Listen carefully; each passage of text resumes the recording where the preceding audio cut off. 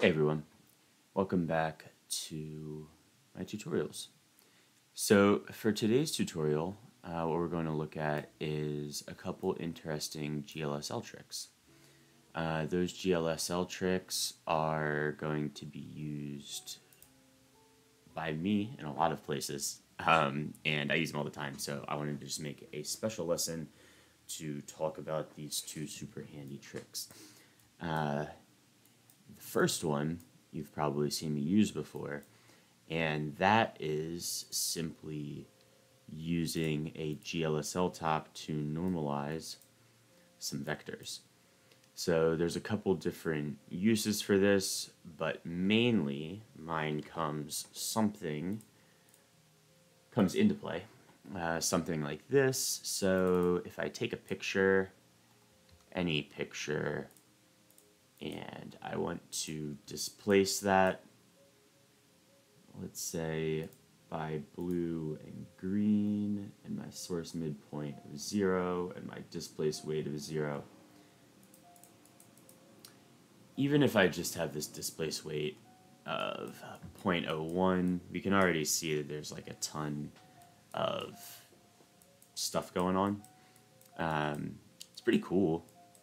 We can make this look a little bit cooler by making the image the source for the velocity.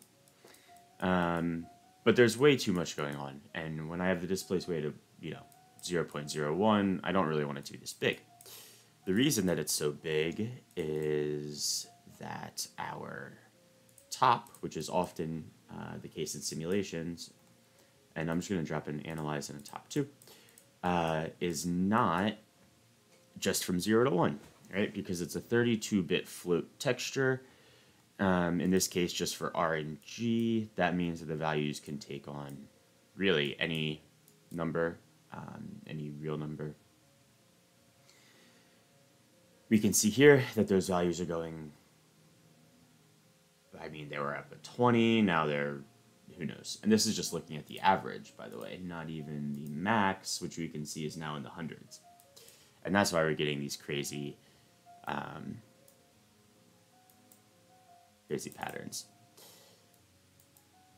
So you could potentially use something like this chop 2 and maybe an analyze and a min and a max, and then you could do like a math and rearrange each of these channels based on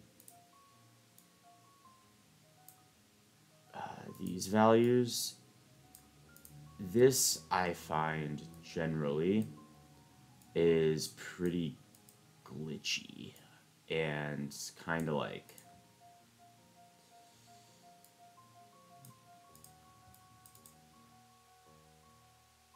yeah, you can see it's kind of glitching and just like not looking that great, and that's because we're using these summary operations, and since our simulation is changing all the time, there can be some disjoint movements.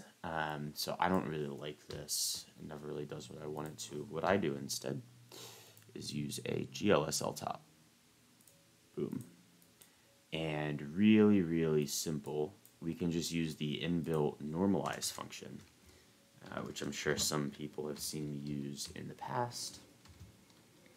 And we can just wrap this input in our normalize function, just like that, and boom, if I analyze again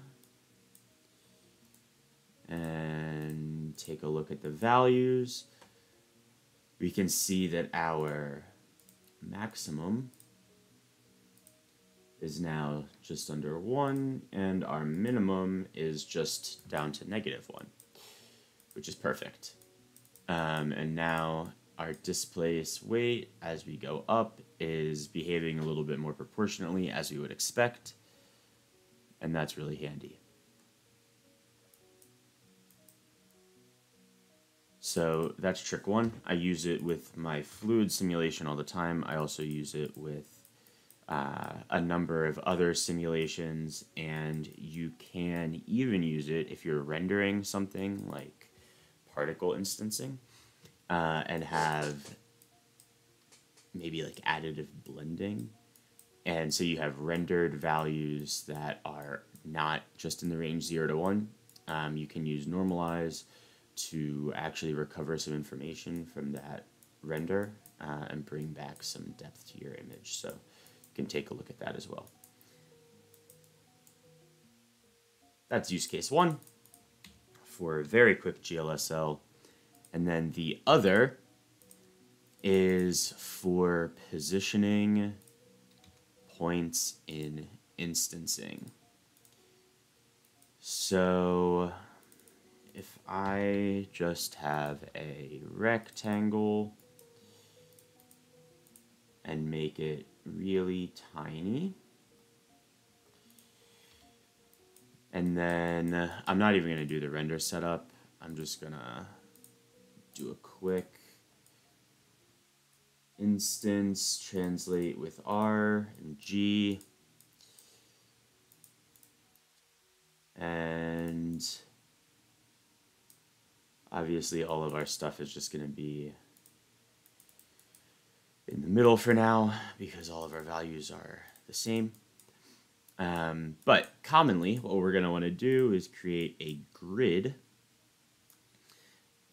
that corresponds to the pixels in our UV. So we have like a square of instances. You might want to use this to spawn pixels or particles or something else.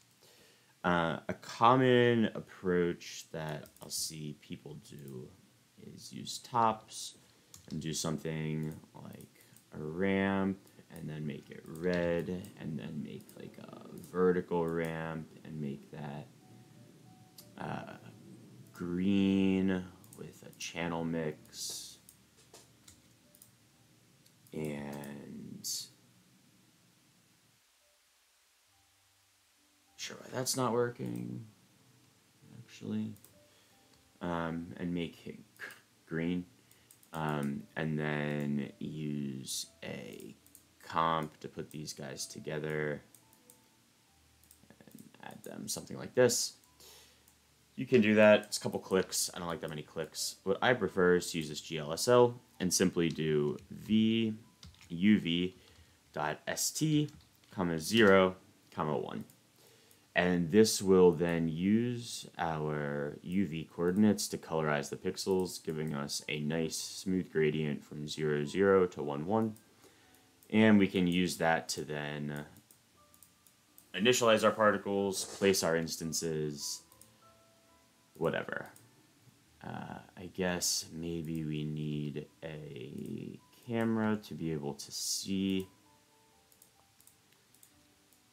And